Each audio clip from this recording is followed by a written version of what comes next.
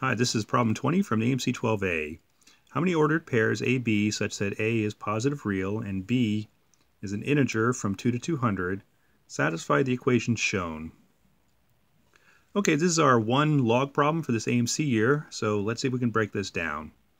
We have log to the base B of A to the power 217 is equal to, now using the log rule for exponents, we can bring the 217 outside.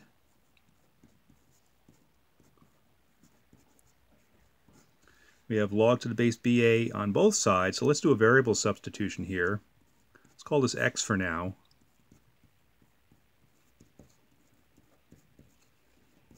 And let's solve for the values of x that satisfy this relationship.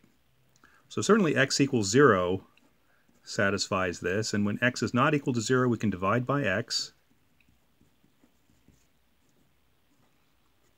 To find two other values of x is equal to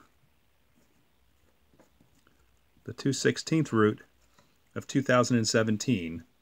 Now I have to be careful that since 2016 is an even number, this actually generates two root values, a positive and a negative root. And because this is such a high number, this expression equals something very close to 1. So the two root values here are +1 with a little bit of change and -1 with a little bit of change. So now these are the three target values of x. And we need to somehow equate log to the base b of a with these three target values of x. So let me graph this out to see if I understand this.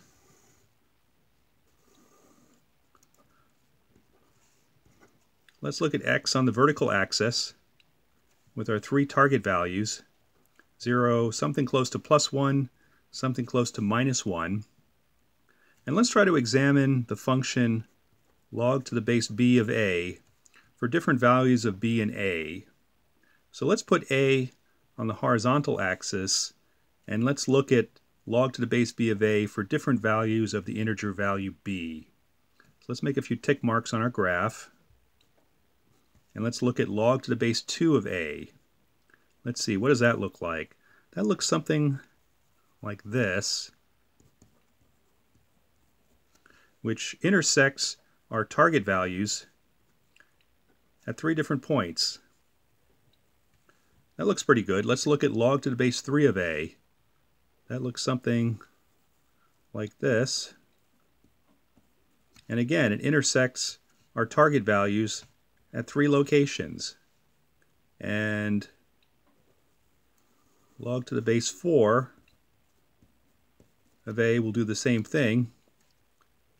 And it stands to reason that log to the base b of any of these numbers will intersect our target values at three different locations. So all totaled, the number of ordered pairs of BA is equal to 3 times the number of base values that were given. Now we're given base values from 2 to 200, so that's 199 values, each of which has three different solutions in A and B. So the total number of ordered pairs is simply 3 times 199, 597 for choice E.